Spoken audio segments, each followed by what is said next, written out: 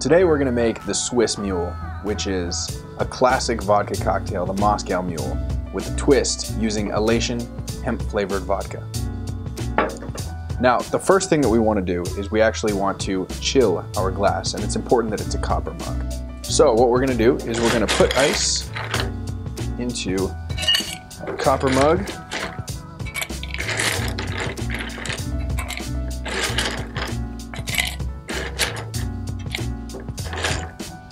This is going to give us some nice condensation on the outside of the glass and really cool the glass down for the cocktail itself. Now the next thing that we want to do is we want to take a couple lime wedges and we're going to squeeze them over the ice. The citrus will really pair nicely with the ginger beer that we're using as well. We're going to squeeze 3 lime wedges into the glass.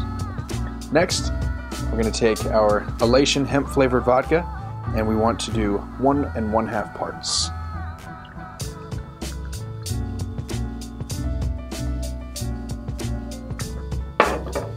And then we're going to fill with ginger beer.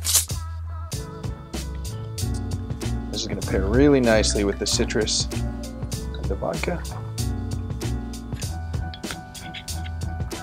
And we want to go ahead and mix this up.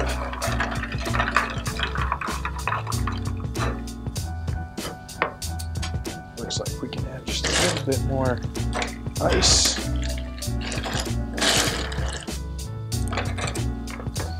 Finally, we will garnish with a lime wedge. Swiss Mule.